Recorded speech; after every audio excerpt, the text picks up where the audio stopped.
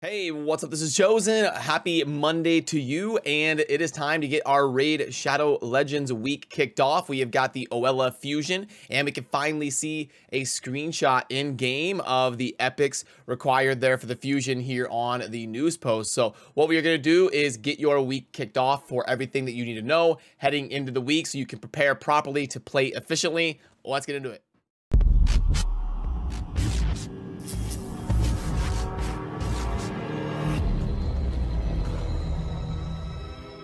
Alrighty, now obviously the most important thing going on this weekend, or at least the biggest, most newsworthy thing in game, is going to be the Oella Fusion, who is going to be a Magic Affinity support from the Sylvan Watchers. And if you are curious where the polling sits right now, it's been pretty stable here for a little while. You've got 4% saying that she's excellent, 9% saying that she's trash, and then the most common response amongst the audience being meh of 55%. I think that was like 53% the last video we did or so. So probably one of the lower hyped up fusions compared to some of your Helicath and Nishok and Pythion, and we've had some pretty good ones lately.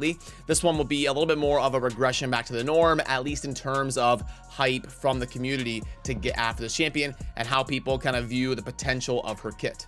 And it seems to be that the most notable thing that people are believing in the potential of is going to be right here on the A3 Morphosis, where you've got the fill turn meter of all allies by 30%, and then you've got the 50% increased resistance on all allies with a booked up 3-turn cooldown. When we book this up, this goes to a 3. So that looks like to be the thing people are most excited about, because manipulating resistance is a newer thing to the game, so there isn't a whole lot of champions that do it, especially on a 3-turn cooldown, either increasing resistance or decreasing resistance.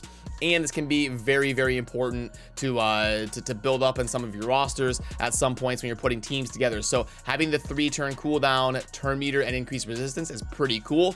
This is why I always say you probably shouldn't skip a fusion if you've got the resources to realistically go after it. Now, I don't think she's Duchess or something crazy that you should be blowing up your wallet and your whole account for, but you know, someone like me who is endgame and been playing for a while and has some resources stocked up, I am gonna try at least out the gate. We'll see how realistic the events are, but I am out the gate gonna be at least trying to embark on the fusion, and that would be my general recommendation for the player base, is try to do it if it's realistic for you, but don't feel bad about missing out if your account just isn't in a position to go after the events.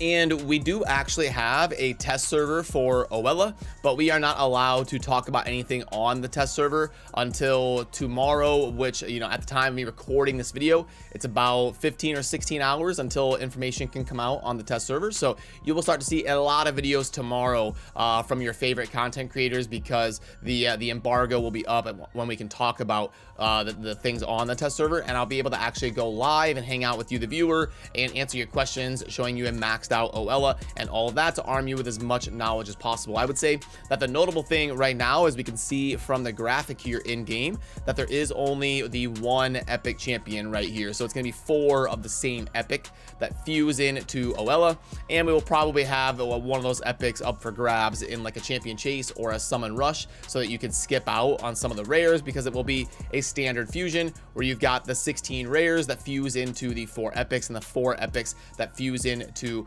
Oella. But you know, those 16 rares and those 4 epics, they can be the same champion. So it looks like it is going to be just one epic fusing into Oella. And like they say right here, in just a few days on February 9th. So this is going to be starting towards the end of this week. As we ramp into like Thursday and Friday, that is when the Oella Fusion will be officially kicking off in game. Oh, and would you look at this? I guess there must have been some downtime. So, you know, I did notice that Raid had an announcement on their official Discord about doing maintenance. So it looks like we're getting a day of XP and 50 multi-battles, 400 energy, and 200,000 silver for some of the shenanigans that were going on overnight with the game being down and needing some maintenance. Then to help you prepare your shards and summoning efficiently, let's pull up the event calendar. Now, also let me get the pen right here. So we are going to be coming up this weekend, obviously, to February 10th. And that means we've got 2x voids coming in just 4 or 5 days. And then also this weekend, it will be time to prepare for a CVC soon. That yes over there means CVC soon. So this weekend, 2x voids means that if you are in the early or progression phase of your account, it's a great time to pull void shards and acquire some of those big epics, your seers, your man eaters, your skull crowns, your Madame Saris, and then also have a chance of getting a legendary. But keep in mind that we do want to pay attention to the guaranteed event schedule, because obviously they're slamming out the void guarantees all the time. So it's hard to give blanket sweep advice anymore because of all the craziness going on in raid as to when you should pull your shards. But this weekend there will probably be a reason to pull some voids anyway. Once we get the calendar, we'll probably see that there is a champion chase or a summon rush type of event where you're going to want to pull at least a few void shards, and I'll keep you in the loop on what the efficient route is to go there. Then next weekend we will probably get, we just had a guaranteed event, so we'll probably get some sort of 10x next weekend, and then the next 2x event will be 2x ancients on February 24th.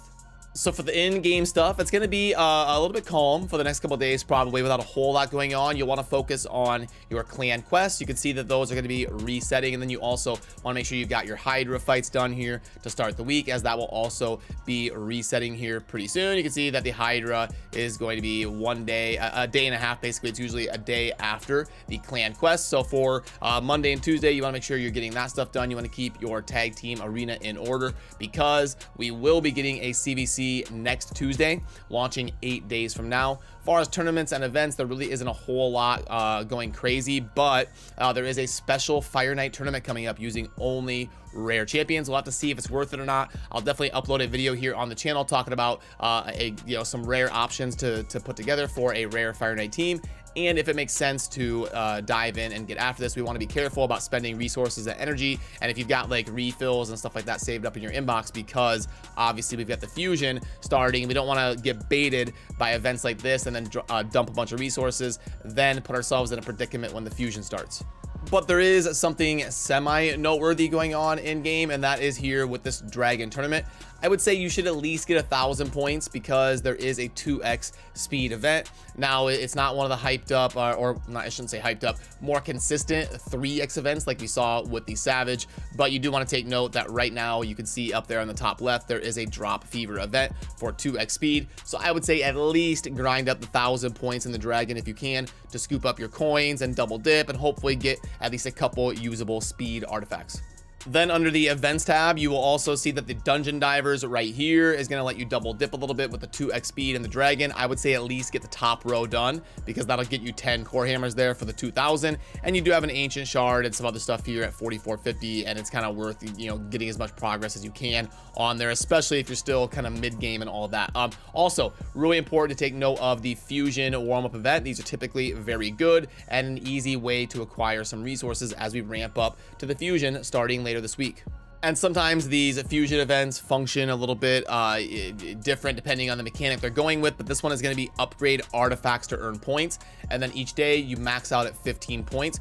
All you have to do is you look down here on the bottom is upgrade literally any artifact to level 12. So just make sure once a day as we're leading up to the fusion that you pop on into your artifacts and you upgrade something to level 12 to scoop up the points for the daily points. But what you'll see here, it actually gets kind of tough for me because I always do a good job of going through and cleansing gear and upgrading everything so that I can see what's worth keeping and what isn't. But look at that right here, some things slip through the cracks. So that would be an opportunity for me to get everything done. But what you can do is if you've already got something at level 8, you can pop that up to level 12. So see right here, I've got this at level 8, and we go from level 8 to level 12 for 300k, and then boom, we get the quest that was required for that. And then also if I go into the fusion warm-up, it will give me the 15 points. You can see up there on the top left today's points, 15 out of 15. So ideally you take something from level 8 to level 12, and then boom, you're done and you get the 15 points for your daily fusion warm-up.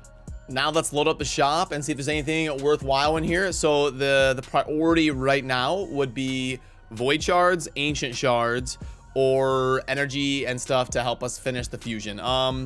The dungeon pack here is mostly an average offer. It's nothing great. Now is not really the time to be spending on soul stones. The monthly pack is an above average offer, and you know, if you're a spender on raid, it's never the worst thing you can buy. Other than that, yeah, nothing. No, that string pack is not very good. So unfortunately, nothing really amazing here in the shop, but I'll always keep you in the loop on a daily basis if there is something that is worth kind of plugging in and discussing.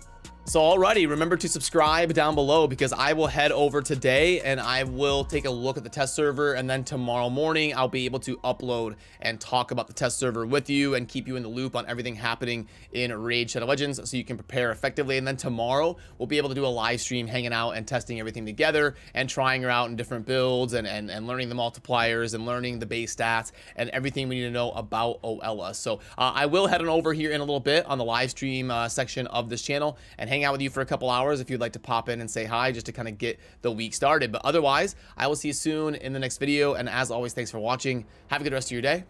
Peace.